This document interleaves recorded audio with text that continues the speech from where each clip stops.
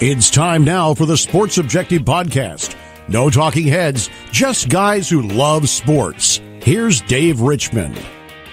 Welcome into the Sports Objective Podcast. I am Dave Richmond, along with my good buddy and co-host, and that's Bubba Rosenbaum. How are you, sir?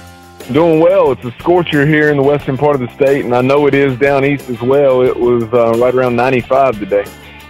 Well, the good news is you haven't been to my house, but we've got a million trees. That's the only good thing about the trees in our yard, but it's in the 80s in the shade. I know, but 84, something like that in the shade. I think it really takes off about, I'd say, 5 or 6 degrees at least, but definitely been really hot. Unbelievable, by the way, Bubba, at practice today. This is our, I want to tell folks, our weekend podcast, by the way, so we appreciate a lot of fans of the podcast listening on the weekends, and catch up is what I've been told, so thank you so much for spending your weekend with us, or sometimes people can't listen, and you're listening during the week. So, Bubba, I know that we've got a huge show with 2 great guests. Yeah, we do. We're obviously right here in football mode, but we have a couple of great baseball guests. And first, it's going to be Dave Dravecky, a guy that was a tremendous pitcher. He was originally from the Midwest, but pitched in the Padres organization, and then also pitched with the San Francisco Giants for 2.5 seasons there in the late 80s. So it's great catching with him. He has a tremendous story, besides just the fact that he was a tremendous pitcher. So it was great catching up with him. And I kind of like you say all the time, I certainly learned a lot more about Dave Dravecky than what I already knew. And then also we're going to be catching up with a guy who is no stranger to folks in Eastern North Carolina and baseball fans a lot of places across the country, and that's George Whitfield. He's in so many different halls of fame. I know he's in the North Carolina Sports Hall of Fame, the American Baseball Coaches Association Hall of Fame, and several others. And he was the National Baseball Coach of the Year on the high school level twice. I want to say it was 69 and 74. And he coached at Goldsboro High, also Hamlet, prior to Richmond Senior opening up, and then he was there, like you'll hear in the interview, for 2.5 decades, and then he was also on Keith LeClair's staff. So it was awesome catching up with Coach Whit. He's just so extremely sharp. He's 82 years young, because you would never know with talking to him. He's so sharp. He really is, and I hope that I have half the brain that man does, even right now at 46. So. Half his age, but appreciate both of them coming on. And Bubba, I know we want to talk a couple minutes. Any notes you have real quick, and then we'll get to Dave Dravecky. Yeah, kind of some random notes, but sticking with the baseball thing, Thomas Francisco, he obviously made significant contributions for the Pirates this year in spot starts and also reserve role, playing behind the likes of Spencer Brickhouse and Bryant Packard, But Franny, he's up in the Valley League this summer with the Charlottesville Tom Sox, and the Tom Sox won the Valley League, and then Thomas Francisco led the Valley League in batting average, batted well over 400. I want to say is even up there, maybe pushing 450. It was video game-like numbers. It was something like Bryant Packard did in the 2018 season. But that's great for Franny, and obviously Alec Burleson had a tremendous summer as well for Team USA, had the walk-off home run to beat Japan over in Tokyo. In Alec Burleson and then also Gavin Williams, they were ranked by Baseball America as 2 of the top 50 players for next year's draft. That is collegiate players. That doesn't take high school guys into consideration, but that's still obviously a tremendous honor, and talks about the talent that Cliff Godwin, Jeff Palumbo, and staff have assembled in Greenville. Tremendous. Says a lot. We'll talk later with George about Cliff in the interview later on. But thank the world of Cliff Godwin. You'll never hear me say a negative word about Cliff Godwin, because I've always liked him as a player. He's an alum. He really gets what it means to be a Pirate, being a local guy from Snow Hill and Greene County, right next door to Pitt County and Greenville. I mean, you can't ask for anything better. And I know that when he loses, it's a big deal. And the talent that he's bringing in, I mean, my God, I don't know how you could argue that we could be even better. I know that he probably would say that we could get better. There's room to get better, but the talent's there. The program is in the right direction, and probably our top. Hard to argue that's not our top program at East Carolina right now. So, Coach Godwin is tremendous, and I tell you, you remember was it Brian Packard that said that he felt like that Thomas Francisco was the best hitter on the team, like coming up, like meaning after him. Right. I don't recall if it may have been Pack, but I recall that comment, and yeah, because it was certainly high praise considering the types of bats that we had on the team and in the program. But I'll tell you what, Dave, let's go ahead and go to that first interview with Dave Dravecky, pitcher in the major leagues for 9 seasons, and let's talk to him right now. Well, Bubba, it's hot here in North Carolina. I know it's a little bit cooler, I'm sure, in San Francisco, and we have a very special guest we're very excited to have on with us today. Yeah, we really do. We have someone that's he actually played professional baseball for someone who's very near and dear to your heart, Roger Craig. And then so we'll get to that in just a few minutes, but we're very excited to have former Major League pitcher and author, motivational speaker, Dave Dravecky. And Dave, welcome in. Thank you. It's great talking with you guys. Absolutely, Dave. Followed your career for many years, and I know we wanted to talk about that. I know Bubba we wanted to talk about. I know you had a special relationship, obviously, with your dad. He's the one that started you with, I guess, your interest in baseball. Yeah, absolutely. As a matter of fact, it's really interesting you bring that up because just the other day I was talking about that with someone. We were talking about different movies that we love, and I'm reminded of Field of Dreams, and, you know, the whole purpose of that movie was built around this voice, build it, and he will come, and, you know, wanting to know the answer to that. And it goes to the scene at the end with, you know, the catch with his dad. And so it was just a reminder once again of, you know, growing up as a kid. And, you know, at 4:30, 5 o'clock in the afternoon, I'd be standing out on the driveway playing catch with myself until my dad got home. And he worked as a machinist, and he'd come around the corner and he'd see me, and I'd notice that he saw me, and his eyes would roll in the back of his head like, oh my gosh, here we go, got to do it again. And he'd pull in the driveway, and he was dirty and greasy from working in the machine shop, and he'd look at me and he'd go, give me 10 minutes and I'll meet you in the backyard. And so that just was the beginning of what my parents were able to do as cheerleaders in developing a love and instilling a love for the game. Dave, I know you went on to play for Youngstown State. You're from Youngstown, Ohio. You walked on for the Penguins, and I believe in your first start, you actually threw a no-hitter. Yes. That's amazing. Well, you know, the irony of all of that is that because I chose to go to spring break that spring, when I got back from spring break, there were, you know, voluntary practices, and I was gone. And so when I got back, there wasn't a uniform for me.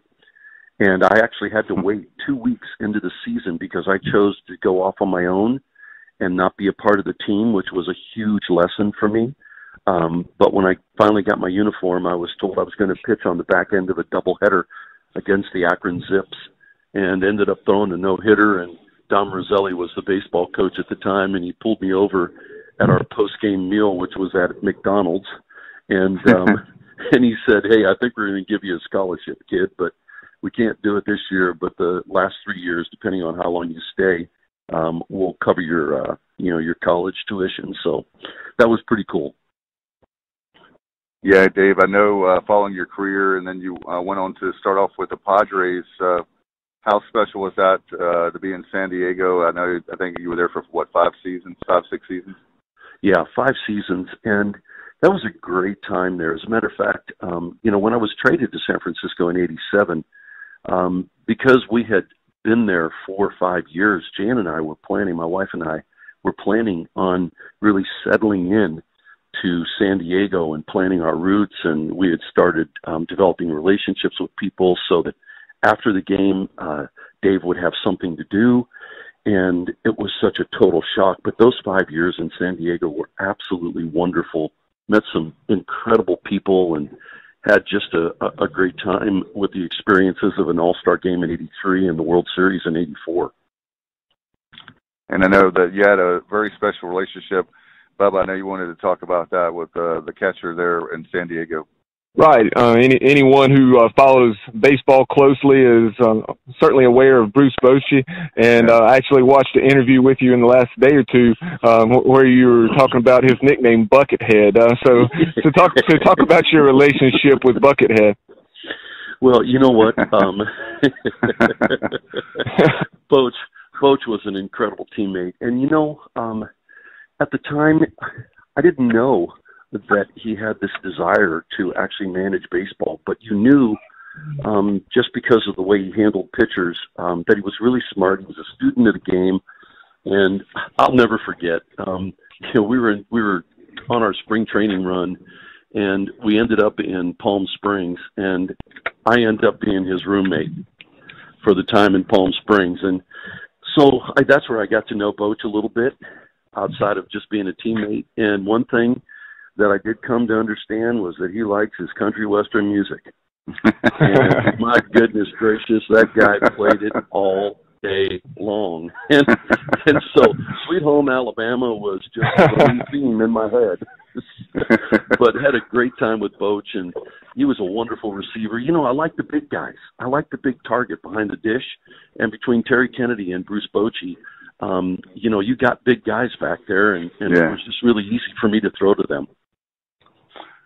Go ahead, Bubba. Very quickly, no problem. Before we move on, I just wanted to ask, obviously I'm more familiar with Bruce Bochy as his professional career and more so just as a manager. But taking us back, did Buckethead, did he play in the college, or did he go directly into professional ball? I really don't know. That's a great question. I know that, they traveled a lot because his dad was in the military. But I don't know if he went off to college and was drafted out of college or high school. Cool. So, unfortunately, I don't have the answer to that question. Yeah. But I do know this. What this man has been able to do over his career has definitely earned him a spot in the Hall of Fame. And when you talk to him and his wife, Kim, they always look at you and say, no, we're not Hall of Famers. And, we really appreciate the kind words, but, you never know what's going to happen with that. Well, with everything that he's been able to do as a manager in the game, there's no question in my mind and many others, especially out here in San Francisco, that he'll get inducted into the Hall of Fame. So we're pretty excited about that, and especially having an opportunity to be his teammate and to actually play ball with him and to see the things he's accomplished in the game. But even more so than that, Bruce is just a wonderful man and has done a lot of good outside the game for people too. So that just makes it even more special. Dave, I was going to ask you, as far as going to San Francisco, can you talk about your time there? It seemed like that you were there longer than, I know that how long you were there, but it seemed like you were there longer than just a few seasons. I was looking back over again, I thought it was more than that. Yeah, it's absolutely amazing that I was only there for 2.5 years, to be exact. Being traded July 5th in '87 over to the Giants, and going from a last-place team to a first-place team was absolutely amazing. And then on top of that, when I met the Hum Baby, my first introduction to him outside of playing against them was being called up to the manager's office in Chicago when we got traded and flew into Chicago the next day. Kevin Mitchell, Craig Lefferts, and myself were asked to go up to the manager's office, and we sat down with Hum Baby, Storm Norm Sherry, and Al Rosen. And as we sat there, obviously we're a part of a new organization, a little apprehensive. You're traded, which means you're not wanted. But then you're traded to a team that actually wants you, but you don't know what to expect and what to think as you're sitting there. And the three of them looked at the three of us and said, you guys are key pieces of the puzzle that are going to take us to the promised land. And as soon as they said that, it was like, who did I used to play for? So it was so cool. And then, to develop a relationship over those years with Hum Baby, and I just came to love him and respect him and admire him, not just as a manager, but as a human being. And so that was just a really special time for me. And I've got to tell you, it felt like I played there my entire career. I mean, and that's how I've been treated. I'm now back in the city and do things for the Giants as an ambassador. So it's been a great journey with this organization. I wanted to take a moment to tell a story about the Dave Dravecky. Before the best-selling books and motivational speaker, I was 15 years old, and we were, for people that don't know that anything about baseball or professional sports, they have like a hotel where the team is staying, and we stayed at the Marriott Marquis in Atlanta, and I was down there for a Braves game, and you and several of the players were going, and you happened to see I had a San Francisco Giant hat on, and you and the guys were so good to me. You didn't know who I was or anything, and I'll never forget that, and it meant a lot to me. You were getting ready to go down an escalator, and you stopped, and I didn't even ask for an autograph. I was just standing there, and you guys really were good to me, so that meant a lot. Oh, that's cool. I'm really glad it ended up being a good story. Yeah. No, it's not. We've heard the bad ones. No, it's not a bad story at all, and that meant a lot to me. And then when you meet guys that are your heroes, and you meet guys that you follow closely, and I just want to ask you, when you're talking about Hum Baby, for people that don't know, that's my great uncle Roger Craig, and he always jokes with me and tells me, please do not refer to me as your great uncle because that makes me feel old. So I have to say Uncle Roger. So can you talk about him? And I know you were talking about the special relationship and what he means to you. Yeah, absolutely. I think as I look back on my career, there's people along the way that have an impact on your life and on your career. And I think one of the things that Hum Baby helped me with, obviously, was as a pitcher, and he being a pitcher too as well. There were just things that he was able to walk me through. He and Norm Sherry were a great team together in working with the pitching staff, and so from the standpoint of the game, he gave so much to me that I was able to utilize, and a lot of that came. It's really interesting. So much of that came from his demeanor. It was the way he went about managing the game. It was the way he went about putting on his uniform. It was fun for him. He loved what he did. And that obviously will, rub off on the people around you. And so he made it a lot of fun to come to the ballpark because he was having fun. And I will never forget that about him. He's always, he brought that. When I see him at special events that he comes out to for the Giants, he's got that same smile on his face. Yeah. He's got those same goofy phrases that he says to you. and it's just so endearing. And so for me, it's those kinds of things that have a longer lasting impact than trying to teach me how to throw that split finger fastball. Oh my God, yeah, very hard. Oh, he lived and died on that split finger, and it hurt my elbow so bad. And I kept telling him, Hum Baby, I can't throw the pitch. I can't throw it. He goes, okay, just stick with your sinker and your cutter. You're good. And by the way, I wanted to add to what you're saying about very cool story. They, for Father's Day, his daughter Sherry and the family got he and Norm Sherry back together for Father's Day, and I think that's the first time they've seen each other in many years. So I thought that was really neat.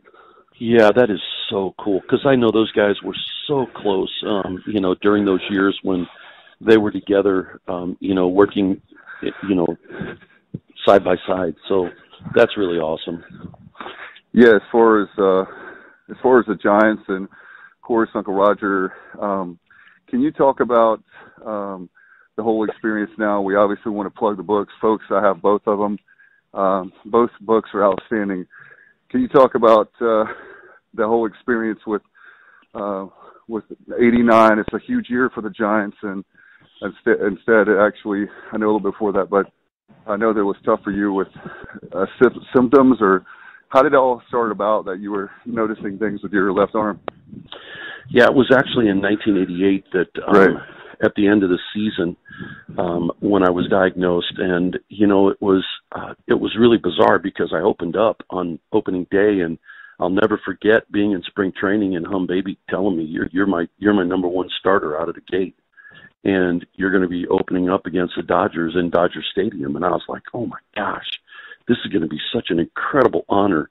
And, that was one of the special things about starting, is to be given the ball on opening day. That was just a special honor. At least it was for me. And, it was one of those things you want to check off as a pitcher. No hitter's another one, winning in postseason play. But that was a really special honor. So it all started with that. And on opening day, I'll never forget, first pitch I throw, Steve Sachs hits a home run. And I'm like, oh my gosh, is this what this game's going to be like today? And, I settled in and ended up only giving up 3 hits after that, and we won 5-1. And I was thinking, man, I'm going to win 20 games this year. So by the end of that season, obviously it was a totally different story, and a small lump that was on my arm had developed into half the size of a golf ball, sticking out of the left arm halfway between the shoulder and the elbow. And so as a result of that, I went in and had an MRI, and they told me I had cancer, and then outside of a miracle, I'd never pitch. 10 months later, after intense rehabilitation, a lot of highs, a lot of lows, a lot of struggles in all of that, Al Rosen and Hum Baby and Norm Sherry say it's time to go. And so on August 10th, you're getting your first start back in the big leagues. And it was against the Cincinnati Reds, and gosh, it was an amazing day. And we won that game 4-3, and I pitched 8 innings and 93 pitches. That would have never happened today. And it was just an amazing, amazing day. And then 5 days later, I'm in Montreal and feeling great, and everything's going well. And the next thing you know, I have to rear back and throw a pitch to Tim Raines in the 6th inning, and my left arm snaps in half, and I go falling to the ground. And needless to say, the career comes to an end. And so 1989 was a season of a lot of highs, a lot of lows, some significant frustrations through the rehabilitation and struggle. But to get to the other side and compete again, that was such an amazing gift. And, for it to end the way it did, I look back on that period of time and just go, nobody expected me to pitch at all. And I actually was 2-0 in 1989, so I went out undefeated. I haven't thought about that. That's a good point. So yeah, it was an amazing year. It really was. Sorry, go ahead, Dave. I was just going to add the fact that for folks that don't remember, that was the year of, unfortunately, the Earthquake World Series. I was supposed to go to that series, and supposed to go to Game 3 in Oakland. And Tuesday night, I'm watching the game, and I laughed at my dad because I said somebody just got fired because it was color bars on the screen, and little did I know that it was an earthquake happening. So that's why there was color bars on the screen. Yeah, that was a pretty crazy time when the earth started shaking, and I remember sitting in the clubhouse with Bob Nepper, and when the earth started moving, it sounded like a freight train came through the clubhouse, and we just bolted to the parking lot. Wow. Then Al Michaels, who was doing the game at that time on, I believe, ABC, he went from doing play-by-play to being from the area. So they had, I guess, the helicopter and going around through the footage instead of doing what you would think would be the third game of the World Series. Yeah, that was a pretty sobering time in this area, and seeing the Marina District go up in flames and part of the Bay Bridge collapsing, and then we didn't even know about what was going on with the Cypress Bridge collapsing, but it devastated a community for a significant amount of time, and they kept focus of trying to get the World Series to finish. And I don't know if that was a good thing or a bad thing. I think they were hoping that it would bring a community together in the midst of, a tragic, thing like an earthquake. And, that was just really, really difficult. And it was hard for players. Who wants to play after you've experienced that? Right. And then there was like a 12-day delay. And when we came back, I just don't know that there was anything left in the tank. And so we ended up losing 2 more games to the A's, and they won the Battle of the Bay. And unfortunately, we were on the losing end. But still, it was a great year for our ball club, and we had such a great group of guys. And that was, that year for me in particular, I look back now, and it really set the stage for where I'm at today. So I'm extremely grateful for the whole experience. Dave, one of the questions I had for you, with our podcast being based out of North Carolina, that's what one of the excellent prospects has come out of here and just done remarkable things with the Giants over the last decade or so, is, of course, Madison Bumgarner. He went to South Caldwell High School, and I know you're very close to the Giants organization. So talk a little bit about Madison Bumgarner and if you've had an opportunity to develop a relationship with him. Well, I haven't had an opportunity to develop a relationship with him, but I have a relationship with him, and on several occasions we've talked, and I can tell you, number one, I love the way the guy goes about his business and how he plays the game. You know, he's intense, he's focused. There's obviously, I've got this love for left-handers, so, that just comes with the turf, but his competitive nature is absolutely amazing. But even more than that, you get him in a place where you can just sit and talk to him and get to know him a little bit. And he's just a great guy. He's a team guy. Everything is about team. What's been fascinating to watch as he's gone through all the rumors about being traded this season and how he's gone about doing what he loves to do most, and that's going out on the bump every 5th day, and how he's handled that with the press has been absolutely amazing. So many guys would have taken it and seen it as something negative and allowed the pressure to affect them. But he just keeps saying, look, I have no idea what's going to happen, but I'm in a Giants uniform, and that means I'm a Giant until I'm no longer in this uniform. And so when I go out there every 5th day, I'm helping these guys win, because that's our focus, is to get into the postseason.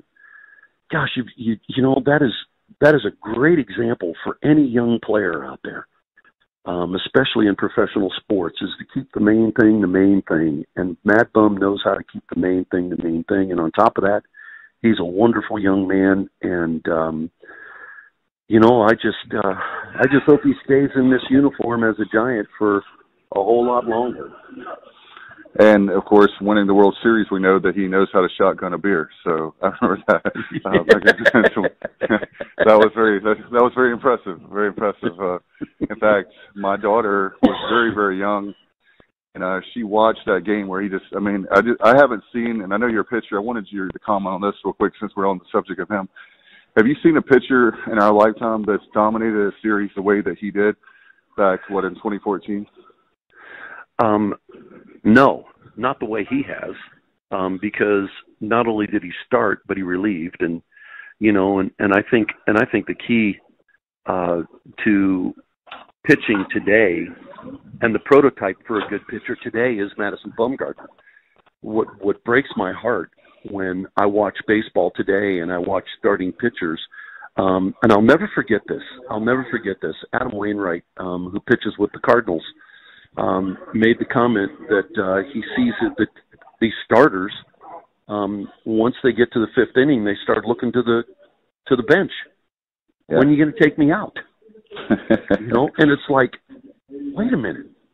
The idea is, as a starter, you get the ball for the first pitch, and you want to be the one throwing the last pitch. Right. And so what I admire so much about Mad Bum is that's his mentality. He's not looking to get yanked. He gets the ball for the first pitch, and he wants the ball for the last pitch. And that guy does whatever it takes, and he's able to make the good pitches when he needs to make those good pitches. But there was something about postseason that elevated his game that was absolutely amazing. And I don't think we'll see that in a long time, especially the direction that pitching seems to go in. when they're using an opener and doing all these weird things today, which I guess is a part of taking risk and change and, breathing some life into the game. But at the same time, I'm old school, and that's probably why I love Madison so much. He's old school. No doubt about it. And I wanted to ask a quick question. Speaking of, you were talking about earlier with Uncle Roger with the split-finger fastball and the arm.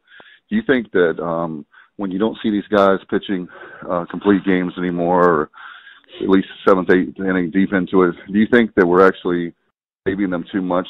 Because it seems like there's more, maybe it's just me, or maybe because of social media and more attention to baseball now with major leagues, but we hear about arm injuries all the time. It seems like it's even more than when you guys pitched 20, 30 years ago.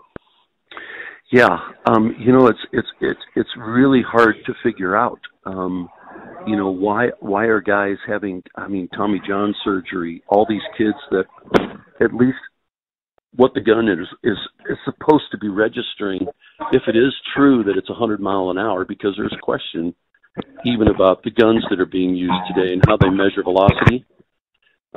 If it's true, then, the bottom line is that, these kids, maybe the body is just not made to throw a ball that fast. You can develop the strength to throw a ball that fast, but sooner or later that arm is going to break down. And, it's really interesting. I have a relationship with a family, and they're a family of doctors, and one of the members of the family is Tony Romeo, who did Jake Peavy's surgery, and several other ball players who were actually coming to the ends of their careers, and this guy and Tony saved their careers. And he has been doing some studies, and they have developed a nonprofit to look at pitching and the impact of why arms are, breaking down so much. And one of the conclusions that they've come to is that it's not necessarily the breaking ball, but it's how much kids are throwing early in their lives and how hard they're throwing, developing strength to throw hard. So, it's a really unique thing, and I don't know, what the answer is. Dave, I want to ask you, as far as like now with your platform you have with, unfortunately, what happened to you, your faith. Can you talk about your faith and obviously the motivational speaking? It seems like to me, I've always felt like when that happened, obviously I was very upset for you personally, very upset for the team. But over the years, after reading those books, which are fantastic, by the way, folks, come back when you can't come back. Do you feel like that was just that God gave you that purpose to be on that kind of stage of the major leagues, and now you're doing what your purpose really is? Yeah, I really do. When I look back at what happened, I asked myself the question, why didn't my arm break before I got to the big leagues? I had pitched 3 minor league games prior to getting to the big leagues, and why was I allowed to be elevated to the very top with an 8-inning victory, and then only 5 days later to have the arm break? And the attention literally of the world was on me. And so when I broke my arm, and I'm being honest when I say this, when I broke my arm, the question that I asked was, oh my gosh, God, what are you up to now? There is something going on in my life that's bigger than baseball. And, guys, I've got to tell you that the whole experience, I believe, set the stage for what my wife and I would do with the rest of our life.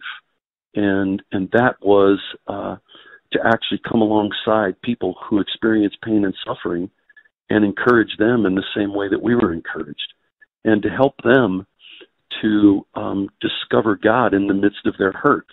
Because that age-old question that has been out there for years and years and years, when you enter into pain and suffering, is, where is God when it hurts?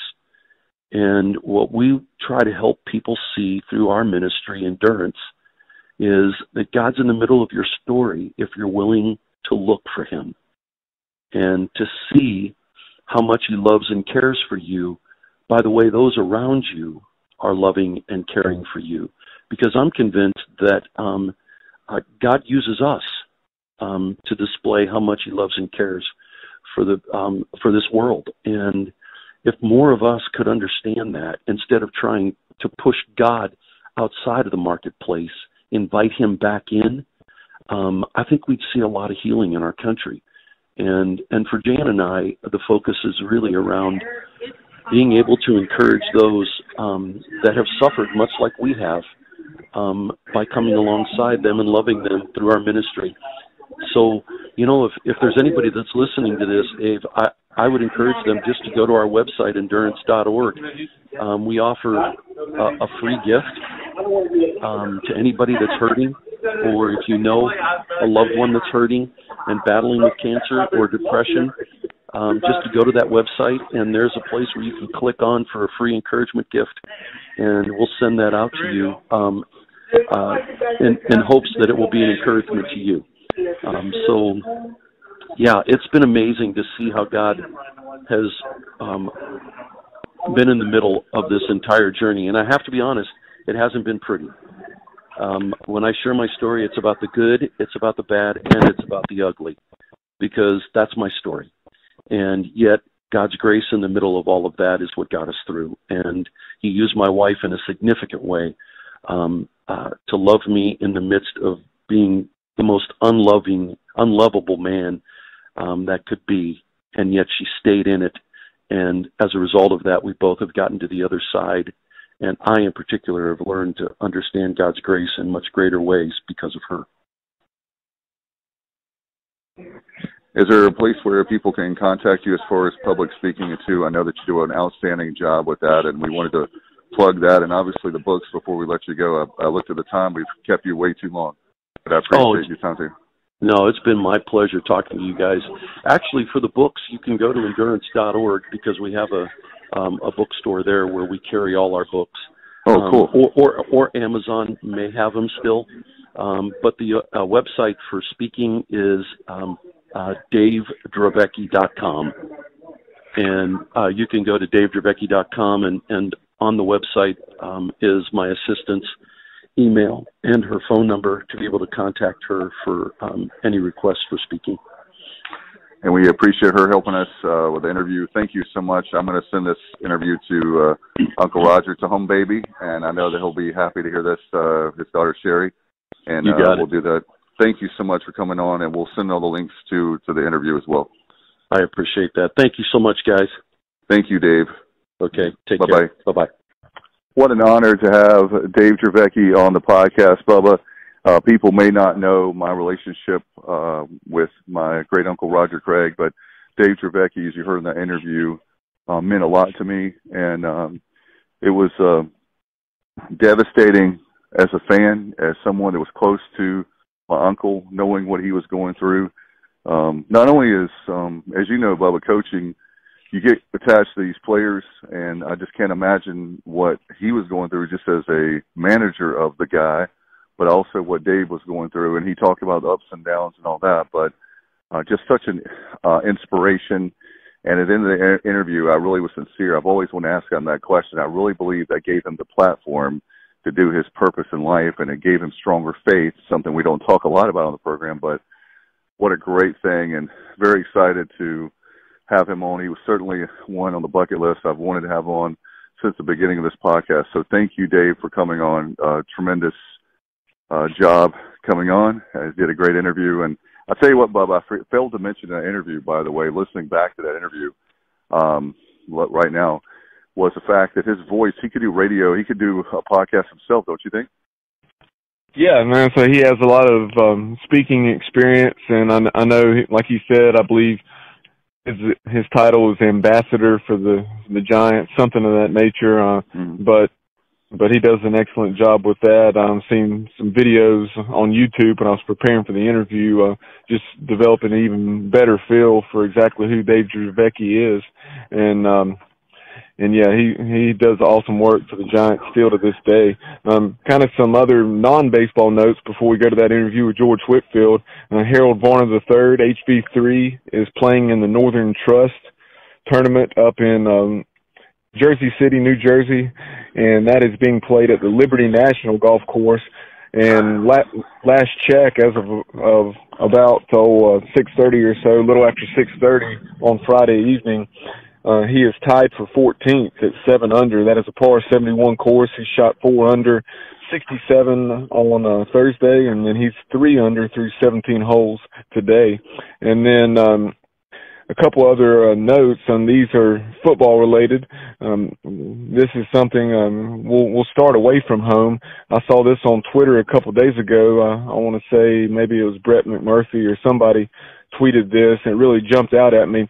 Obviously, Matt Campbell's doing an excellent job at Iowa State, but take a guess, Dave, at how many have you seen this as far as the number of season tickets Iowa State has sold this year?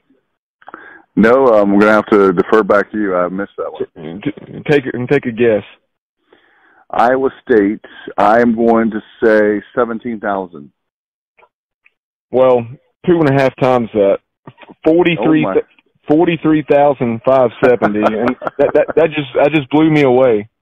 Wow. Well, I knew it was going to be a big number, but I was afraid to go too high because you're going, Dave.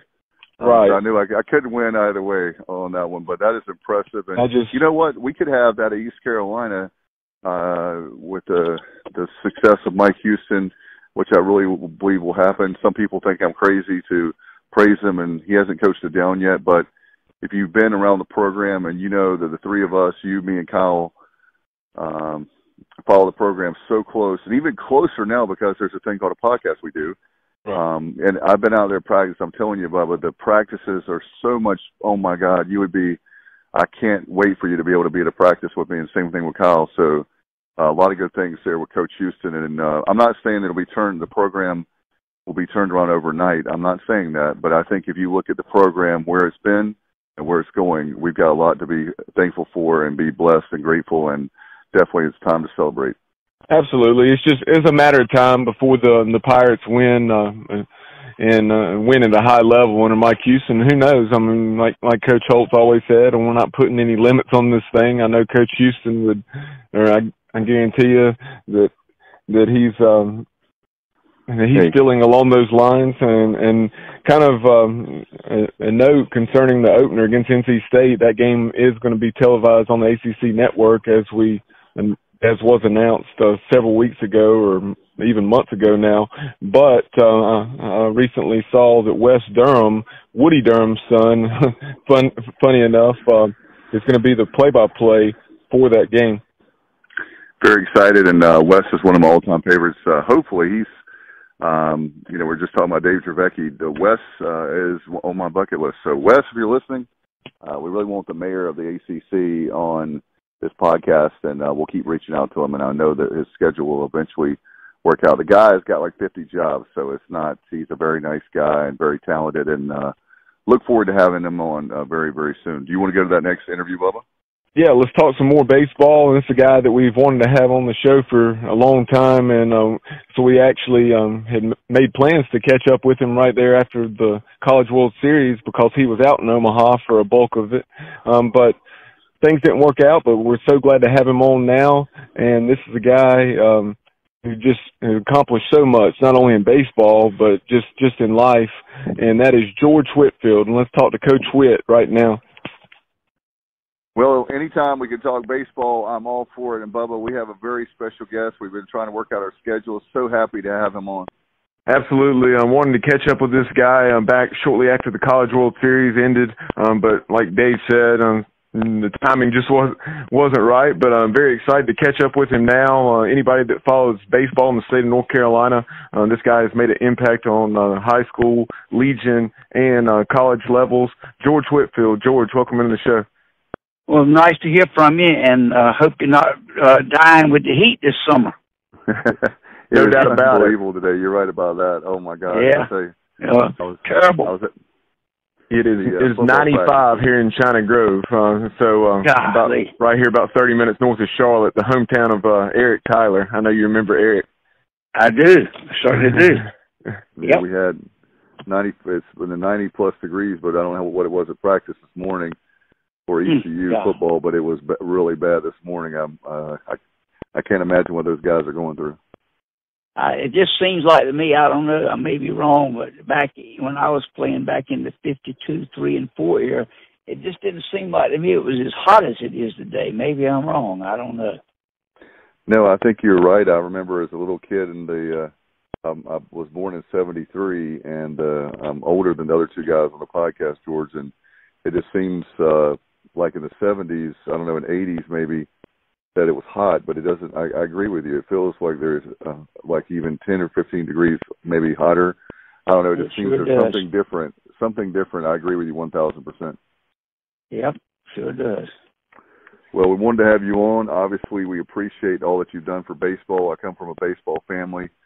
So my Uncle Roger pitched in the major leagues. So we wanted to have you on, obviously, for your knowledge of the game. And certainly we're very proud of Coach Cliff Godwin at ECU. And certainly we had a special back during the time of the Keith LeClaire Classic on Coach LeClaire. And I guess we can talk about that.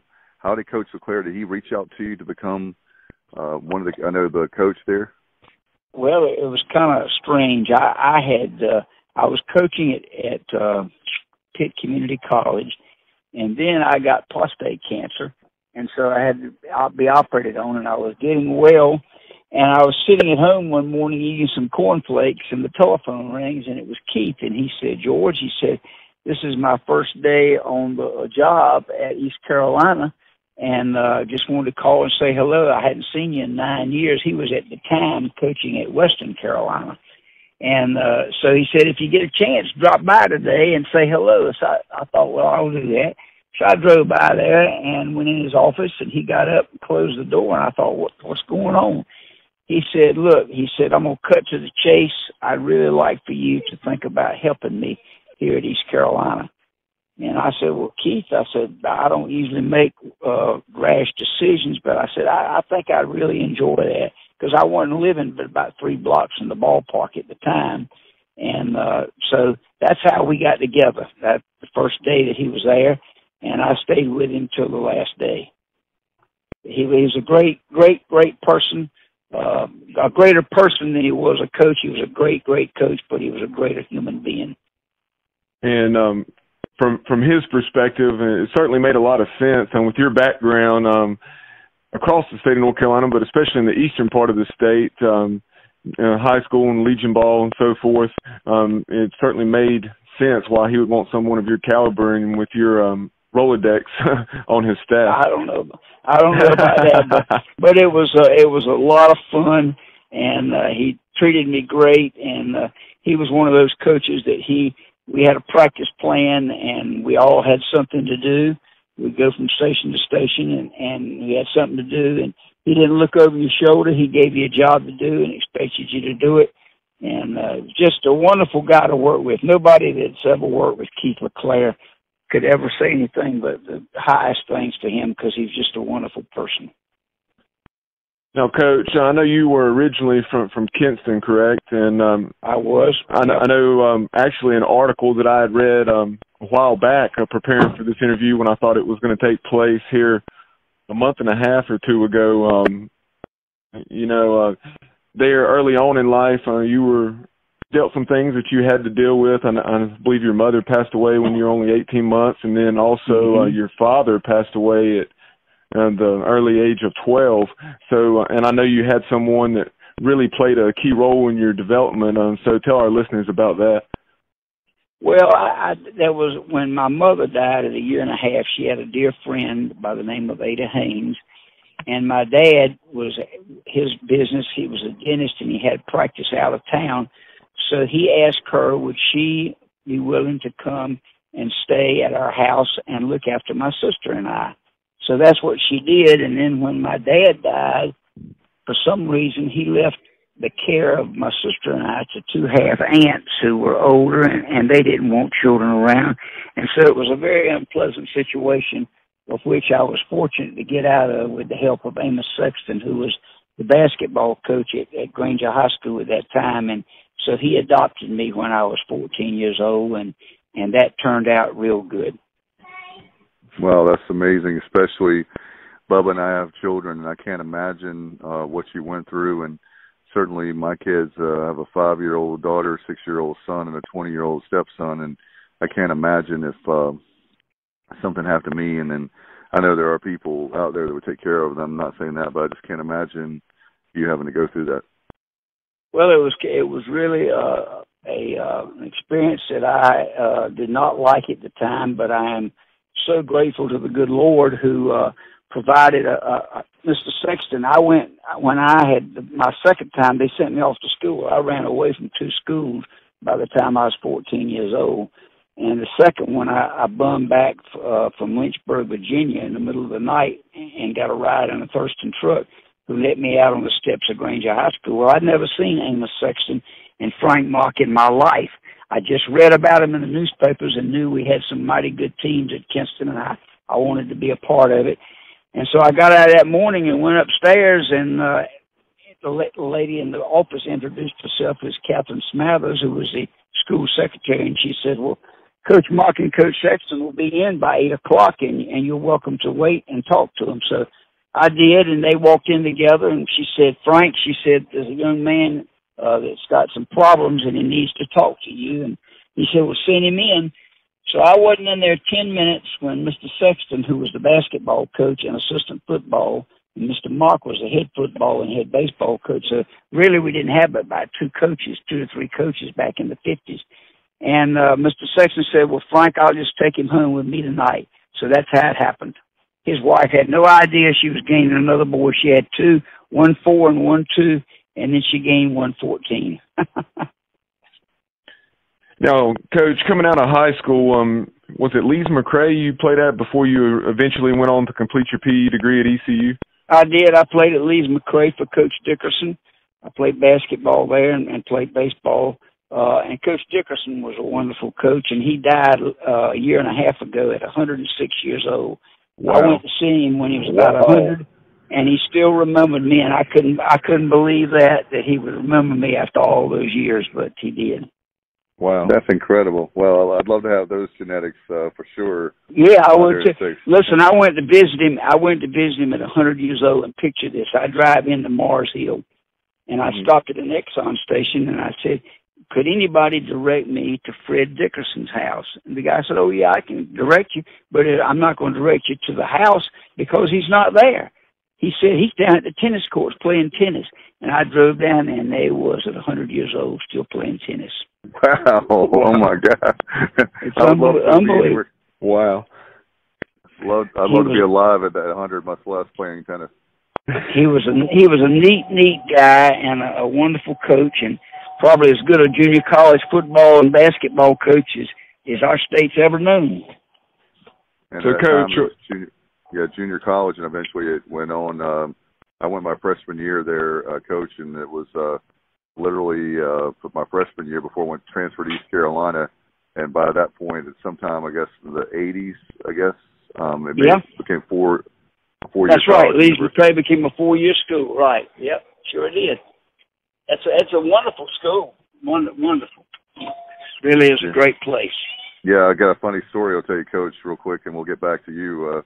When I was there, growing up, Bubba, I know it's from the western part of the state, but I've always been from the eastern part of the state, and so every time it had an inch of snow, we got out of school. And so when it started snowing in October of 91, when I was my freshman year of college there, I was so excited because I didn't think I had to go to class. And at that point, everybody laughed at me, the upperclassmen, and I said, why are y'all laughing? They said, this school has only been closed in its history 4 times because of snow, and it's because they couldn't get the doors open. There was so much snow. I can remember that way because I was there. Let's see, I was there in 55 through 57, and there were a couple of times there. In fact, there was one time that went 93 days before I saw the ground. Oh, my God. I mean, every time that it would start to melt, here comes another heavy snow that night. And it was 93 days I counted before we ever saw the ground. Wow. So but it's a wonderful school, and I have a lot of good memories from there, and still have a lot of friends that I keep up with that went to school with me there. And Coach, where did after Lees McRae, you went to East Carolina? I went to East Carolina and graduated in '59, and from there I went to Goldsboro High School and coached there for 8 years. And then I left and went to Richmond County, where I stayed 25 years. And then came back and went to Pitt Community and started the baseball program there. And then I got cancer, and then I helped Keith for 6 years and Billy Godwin for 1. And then I thought sure I was through and got talked in 2015 to go into be the head baseball coach at Orlando Parrott Academy in Kinston at 79 years old, which I had no idea that I'd ever do something like that, but I did. Well, that's one thing about it, Coach, isn't it, that no matter how much, I know Bubba and I both, he's still coaching, but no matter how much you think you're going to get out of it, there's always a way that you get back in the game. And certainly, I know that for listening about you for many, many years, I know how much you love the game, and there's nothing like the game of baseball. I just love it. Oh, it is. It's great. I just happened to be taking my grandson, who ran cross country at Parrott, to practice one day, and the headmaster was out there by the curb, and he said, "Coach, I want to talk to you about something." I had no idea what it was about. He said, "I want you to think about coaching our baseball team this spring." I said, "Dr. Bright, did you know I was 79? And you got to be crazy to even ask me." And he said, "Well," he said, "I think you still got it, and you got a lot of energy and everything, and our boys will gain a lot by being around you, and you'll gain a lot by being around them." And so about that time, somebody came up and started talking to him, so I drove away. Well, about 7 weeks later, one Saturday morning, I was home, and the phone rang, and Dr. Bright wanted to know when I was coming over to Kinston. I said, "Well, I happen to be coming over today to pick up some clothes at Stadium's Clothier." And he said, "Well, drop by my office. I'd like to talk to you." So when I walked in, first thing he said, "How much would I have to pay you to take this job?" And I said, "Well, if you had to pay me what I got paid in high school, it wouldn't be much." And then I said something completely out of character for me. I said, "Dr. Bright," I said, I got a grandson who goes to school here." He said, "Oh, yeah, I know Nicholas." And I said, "Well, would you put him through the last 2 years of school if I did it?" He jumped up off of his desk. He said, "You bet your life." Well, then I was in between a rock and a hard place. And so then I couldn't do nothing else. So anyway, we started off, and we were 3-3 and looked like the Bad News Bears. And we went to Wilmington down there to play a school. And on the way home, I told the boys, I said, if we wanted to get really good, we've got to go against some higher competition. And I said, there's a big tournament over at Fleming Stadium in Wilson in 2 weeks during Easter holidays. And all the schools in it are 3A or 4A. And we're 2A private school, and we need to be in that tournament. If you boys will give me your word that you'll stay here during the Easter holidays and play. So I said, you go home tonight, talk to your parents, let me know. Next day they came back and said, yes, sir, we want to play. I swear to you, this is unbelievable. We went over that tournament. We beat Wilson Fike, Northern Nash, and Southern Nash 3 straight games. Had 5 of the 9 players on the all-tournament team, had the most valuable player, and played out of our minds, and I never thought we could play that good. And then they started thinking they were pretty good, and we went on and won 16 in a row and won the state championship. Wow. Most amazing thing that I ever had happen to me, I swear I would have.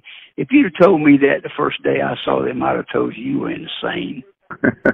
That's the way it usually works, right? When you have the expectations of, yeah, this team will probably do it, even though you have confidence in your team, you still don't know how, you still have to play the games, you still don't know how the injuries That's right.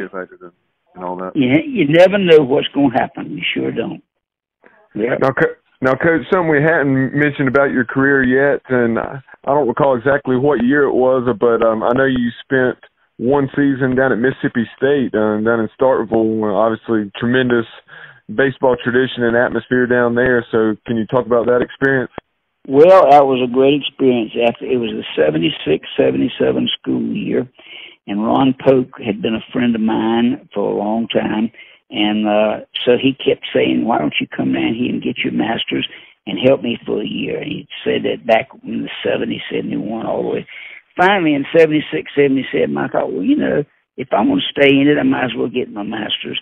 So I went down there 76, 77 year, and it was a great experience. I met some wonderful coaches, Mark Johnson, who later coached at Texas A&M, and is a dear friend, and I met so many, Keith Madison, who was at Kentucky for many years, and a lot of good people who I still stay in touch with now.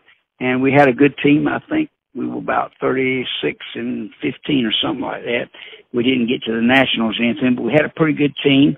And I enjoyed it and learned a lot from Ron. And he was the most motivated, organized human being that I've ever seen. He had a baseball notebook that he wrote with about 600 pages with everything that could possibly happen, and he sold, I don't know, thousands of them. But that was a fun year.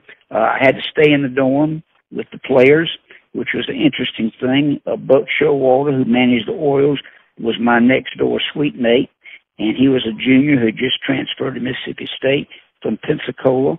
And Howie McCann, whose son plays in the major leagues now, and just a lot of good guys. And so it was fun. I was 40 years old staying in a college dorm with a bunch of 18 to 22-year-old boys, so you can imagine what that was like. Absolutely. And the evolution of that ballpark, Polk Dement Stadium, Dudy Noble Field, that's what my dad and some of his friends had the opportunity to go down there last year when the Pirates had that spring break Mississippi trip. I did too. I went down there. What a ballpark now. I hope I'm able to make the trip and see it someday. Well, I tell you what, that may be as fine a college baseball stadium as I have ever seen. I mean, they didn't leave anything unturned. They got apartments out in left field, probably about 6 or 7 stories high. People rent those things. It's just crazy. We can't do that because we get rid of the jungle, right, Coach? That's right. We can't get rid of the jungle. No, sir, Bob. That's funny. Down there at Mississippi State, of course, they're notorious for the left field lounge, and now they call it the left field loft. Yeah, that's right. They used to pour beer on the top of the outfielders' heads when they went back to the wall to catch a ball. Yeah, sure did.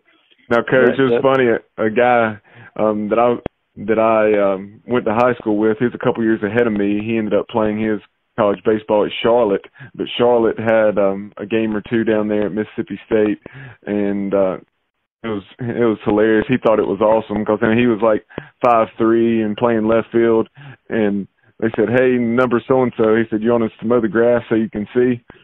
And he said, "I love it." Listen, they would ride those boys so hard. It was in good sportsmanship back then. I'm sure there had been some games where it was a little rougher than it was others, but I'll tell you what, playing the outfield at Mississippi State back when they were bringing all the vans and everything in with people sitting on, it was something else. I'm going to tell you that. It was something. Coach, we had the opportunity to talk to Audrey LeClaire and Lynn LeClaire, and I know that didn't you go out there to Omaha? I did. A couple months ago. So can you talk about the experience, and I also want to talk about your feelings on the current baseball program at East Carolina too?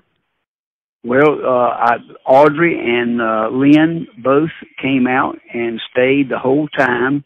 They actually stayed 3 days longer than I did. I had to come back. I did not get to see Michigan play Vanderbilt. I wanted to because of Eric and Nick Snobble, but I had to get back. Well, they stayed on, so I was out there with them about 13 days, and it was wonderful. I think Lynn wanted to come out real bad to see where Keith had wanted to come for so long when he was at East Carolina. And I had taken Audrey out there several years before for her graduation present from high school. So she and a girlfriend went with me out there several years before. And I never forget, as long as I live, we were walking up the stairs to the College World Series there, and tears were running down her face because she was so excited to see this place that her dad had wanted so bad to get to. And then we had a real good time this past year, going out to eat and going to the ball game. So that was a lot of fun. Coach, I wanted to ask you as far as I think the world of Cliff Godwin. I think he's a tremendous coach, and I mean, what a program that he's established. I was just thinking about that yesterday. I knew we had the interview with you coming up, and I was just thinking about all the accomplishments that he's had in just a short period of time. Really, it feels like he's accomplished so much. I've told Bubba before, it feels like the Coach Godwin has been there longer, but already 2 of the 3 super regionals is under his belt. Yeah, that's right. Cliff is a great guy. He was a wonderful player for us. He was there when I was coaching with Keith.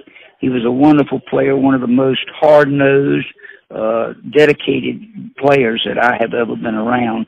Played hard every single out of every game that I ever watched him play in, and just have a spirit about him that's a little bit different than other people. He loves to win, and he's going to work you hard, and he's going to teach you a lot and have you know the fundamentals, and then let you go out there on the game day and play.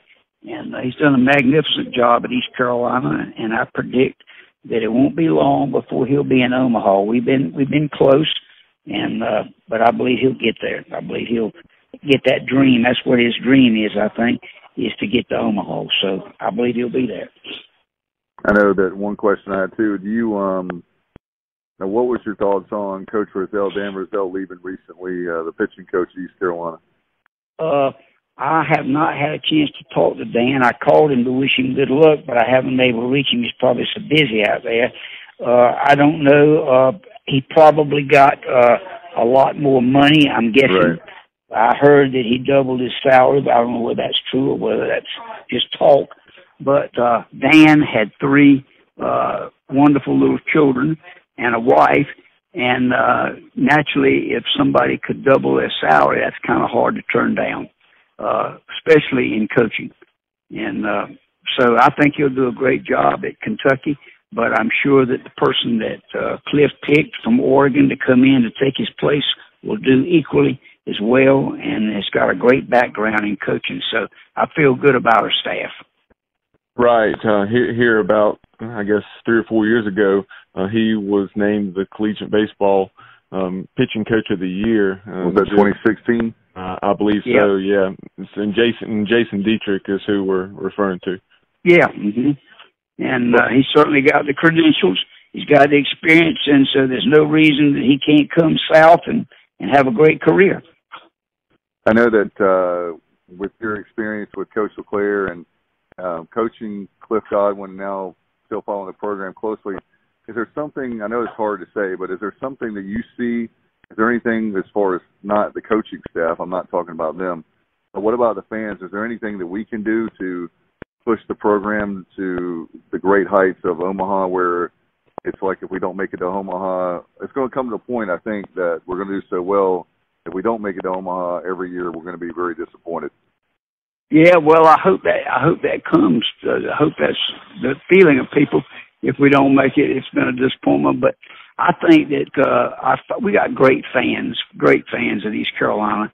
And this past year, we lost that first game, and then we came back and won 4 straight, and that took a lot out of our guys. I think it was so tense, especially the state game was tense, and the Campbell game was tense because we could have got eliminated there. And then we had those 4 good games, and then I think we sort of hit a little down period, and we just happened to catch Louisville when they were on fire. Because early in the year, I saw Louisville play in the ACC tournament, and they didn't get but 4 hits in 2 games. So if we could have caught them about that time, we'd have been in good shape. But they were red hot when we played them. Right. You're so right. I'm sorry, but I was just going to quickly say you're so right. When that game against Quinnipiac had to play out of their mind, and they did, and we were just a few plays that we could have made or different things where we could have still won the game, and then all of a sudden you find yourself with all the rain on that first day, and it just seems like that's part of the game for us in Eastern North Carolina to have a regional and a lot of rain, right? Yep, that's exactly right. We had them right every year, but I think Cliff, last time I was visiting him, I think he's brought in more pitchers this year, and so hopefully we'll have enough pitching to get through a long deal like that where we had to play a lot of games back to back to back. And but he's an excellent recruiter, and Coach Palumbo that coaches with him is an excellent guy, and they get good guys and quality people, and they're doing a wonderful job. I want to ask you as far. I was going to ask. I'm sorry, Bubba. One more question.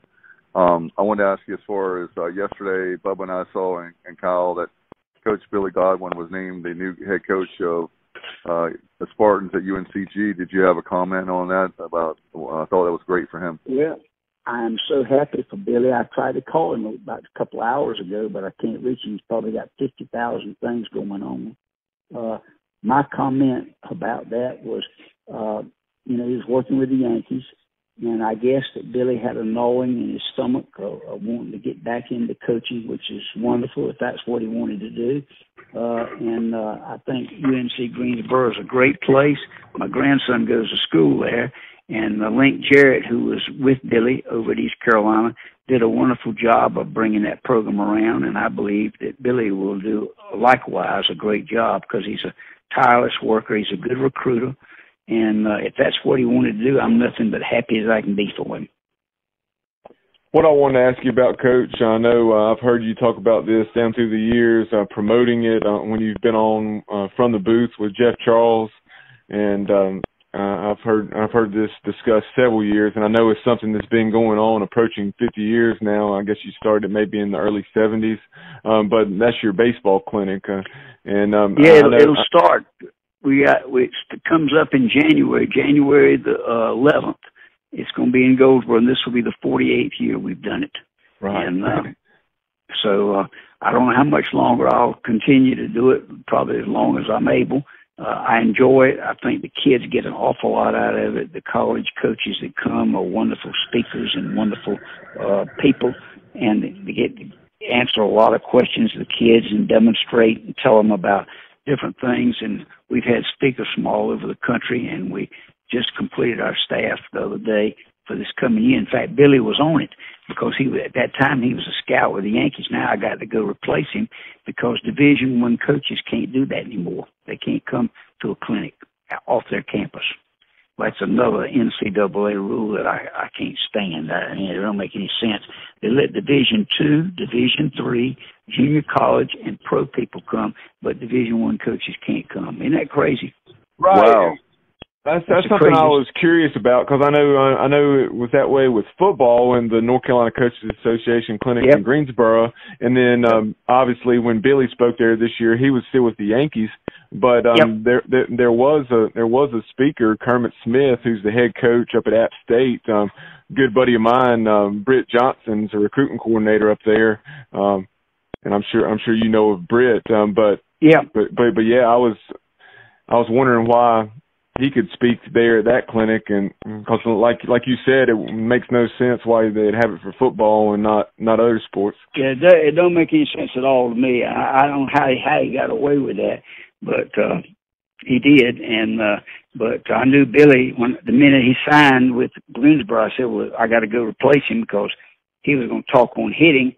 And I said, well, he's going to be going to Greensboro, and they'll never let him do it. So I've got to find somebody to take his place. But we'll find somebody. That's not a problem.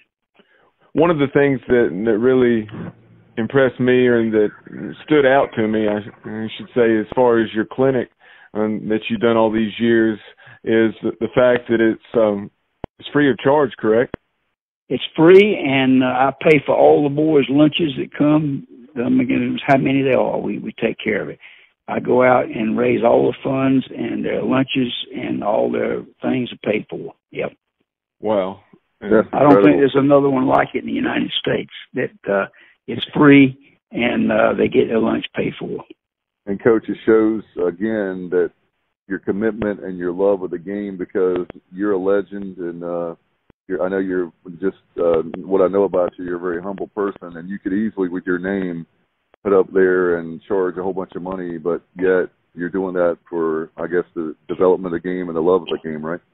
Well, that's never been something I wanted to do is to make money off of it. I just wanted to give the kids an opportunity to meet all these guys and have them know them and do everything I could to make it as easy for them as possible. So we've had a lot of good people that have helped us. Last year we had people that contributed from 22 different states. Well, I wanted to add a question regarding another thing I thought about, being that you were the volunteer assistant, right, at East Carolina? I was, yeah. I wanted to ask you about the NCAA, where the coaches and athletic directors recently voted that they wouldn't even give the opportunity for a Division I school to pay for that assistant and having a third assistant. No, that's another bad rule. They need another assistant. They got 35 players out there, and they got 3 paid coaches, the head coach and 2 assistants, and then a graduate coach. But that's a crazy rule. They got in football. They got so many coaches that don't know what to do with it. Basketball the same way, but for some reason, and who in the world came up with 11.7 scholarships for baseball? Right. Where does that come from? I mean, that 11.7, and they got basketball got 15, football's got 85, and right. It's just crazy. And if you can, don't you think that speaking of scholarships as well? For example, with East Carolina being such a big-time program, if we could raise the money, who's to say, I mean, what's wrong with having, if it's 20, maybe double it, 22, 23 scholarships or something like that, but to have 35 guys, and Bubba knows how I feel, I'm very passionate about that as well because I love the game of baseball, and I'm just wondering, and maybe I normally am not a conspiracy theory person, Coach, but I just kind of feel like that they don't want college baseball to be up there with basketball and football. That's my opinion, but I'll just leave it at that. Well, I don't know whether that's true or not. It could be, but I think that the baseball coaches are getting so strong in the nation, especially the big schools and all, that they're going to get another assistant in the next year or two. I really believe that because it doesn't make any sense to have 35 players on your roster and not 11.7 scholarships, which means that most of your boys are not going to get much more than a fourth of a scholarship. And basketball and football are getting full scholarships. It's crazy. Right. It's as crazy as it can be. And the fact that the one thing that was funny is I can't think of the athletic director of Texas. His name escaped me right now. He's one of the guys that voted again. They make $200 million. I mean, they got plenty. They could pay for every scholarship if they wanted to. They could pay for probably 10 assistants of baseball if they wanted to. But he voted. I couldn't believe the AD of Texas. I couldn't either. Right. I couldn't either. A team that had been to the World Series next to the most times of anybody else, and they voted against it. They're making all that money and then they're spending it, pumping it back into Tom Herman's program. Oh, Lord. Yeah. Yeah, Coach, what are your thoughts as far as the game of college baseball? I've been very excited. I know, Bubba, another thing that we're upset about is we're in the year 2019 and maybe with the ESPN Plus mobile app, but I'm hoping that we'll see even more games televised. I feel like that it's better than it was, certainly growing up, but the game is growing, and hopefully we can get those things passed like you talked about with the scholarships and a third assistant. But as far as the sport, I just want to see more games on TV. Yeah, I think that would help baseball a great deal to see more games on TV. So many people watch that World Series, and it's great. And I think the ACC network's going to be good to watch a lot of different sports, and they say they're going to do baseball too, so that's good. But it's a wonderful game, and it certainly needs to be televised. And I don't remember the exact figures, but I saw something along those lines when the College World Series was wrapping up about the best of three championship series and how the ratings stacked up compared to the best or the most highly viewed major league games on those same days in college baseball. And of course, it's the national title series, but still, college baseball was ahead of them.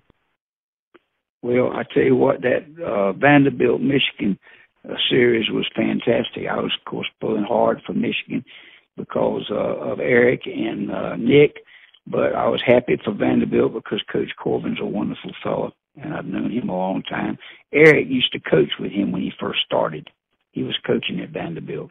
In fact, Eric was the one that recruited David Price. Right. The pitcher for the Red Sox. Yes, sir. I know. I remember way back, and of course, Eric completed his time with the Pirates in 2000, and then he was on Coach Leggett's staff down there at Clemson, and that's where I guess he initially crossed paths with Coach Tim Corbin, and we actually had Eric on there only about 10 days or so after the World Series had ended, and so did you good. Yes, sir. And we asked him about you, and he was very complimentary to you, and talked about how influential you were in his life, and how awesome it was to have you out there in Omaha. Well, he's very kind. I love those boys, and it was nice to see him in Omaha, and also to get to visit with their parents who I hadn't seen since they graduated. And in 2000? Yeah, 2000. One thing to mention, we got a couple of things before we let you go. I appreciate you staying so long with us. One thing that I want to mention is Coach LeClaire, certainly the coaching tree. He's got so many guys wearing 23 across the country. It's amazing. Isn't that amazing? Yeah, I wanted to ask you about how much, I mean, it's obvious with that, but can you on the inside there, how much of an impact did he have on those kids? Oh, he was a great leader, and he led by example. He was not a big talker, and he didn't make fiery speeches before the games and all that kind of stuff. But we practiced so hard and went over so many fundamentals that when the game started, it was just sort of second nature. They went out there and played. But he put a spirit in them that was hard to beat. I remember some games we got behind early, 5-6 runs, and they believed they were going to come back every time. It was just amazing. And he was a great recruiter, too. I mean, not only was he a great coach, he had a great coaching staff, but he also was able to recruit a lot of great guys to be able to get him very close to Omaha.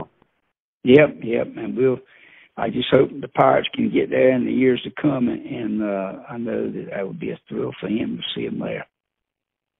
And kind of one final story to wrap it up is concerning Coach LeClaire. I'm trying to remember, I heard this on Pirate Radio, I guess it was several years ago, but they were talking about how East Carolina, we had just beaten, not NC State, we were playing at NC State, just beat Miami at NC State when Hurricane Floyd had hit in 99, and Chad Tracy and some of the baseball guys were up there, of course, and Coach LeClaire saw Chad Tracy on the goalpost, and he wasn't too excited about it. I was going to see if you could if you did remember it, and since you did, I heard that Coach LeClaire said in that soft-spoken voice of his, he said, Chad, he said, you're a Division I baseball player. You can't be on the front page of the paper doing something like this or something to that effect.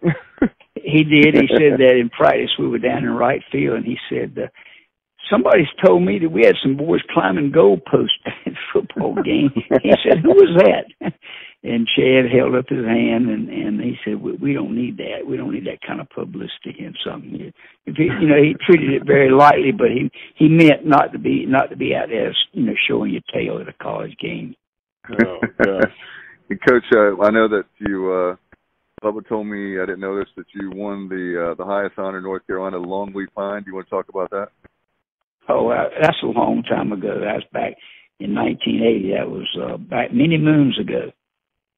I know, but that's still a big deal. Most people in North Carolina don't win that award. I don't think, I can't speak for Bubba, but I doubt I'll ever win that award. So that's well, it was very nice and appreciated very much. But when you win awards like that, it's always, you got so many people to thank and that have been good to you, and so awards like that are nice to get, but they should be shared by a lot of people. Absolutely. Well, Coach, thank you so much. You're welcome. We were looking forward to having you on, and I'm glad that it was this was the time that was meant to be.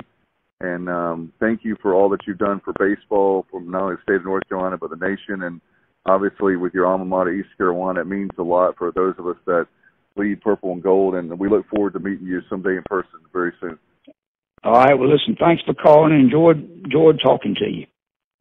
Thanks very much, Coach. What an honor to have him on. And Bubba, he's another one you and I have been talking back and forth. And I know that schedules didn't work out, but there's always the perfect time and the time it's meant to be. And to have him, and I just feel honored. How about you? I hear those interviews back. I just feel honored to be on the same show with Dave Dravecky and him. Oh my gosh, it's just right. It's a great feeling. Do you feel? I don't know. Is it me? It just those were two heavyweights right there we had on our show. And by the way, folks, if you're wondering, Kyle is on assignment, so he couldn't be with us tonight. He's working hard, so we miss Kyle from LaGrange. Right. Want to give him a shout out, but certainly, man, wow, what a show! And certainly those two guests are tremendous. Bubba, I know that. Do you have more notes you want to talk about?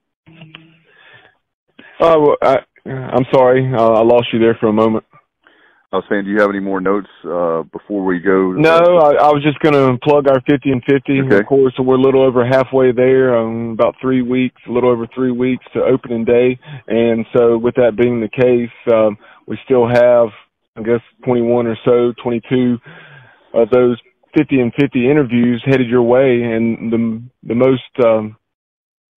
the one that's going to be headed your way here shortly is a guy that has tremendous accolades and so many accomplishments, much like these two guests that we had on this podcast. And it's going to be Jerry Tolley.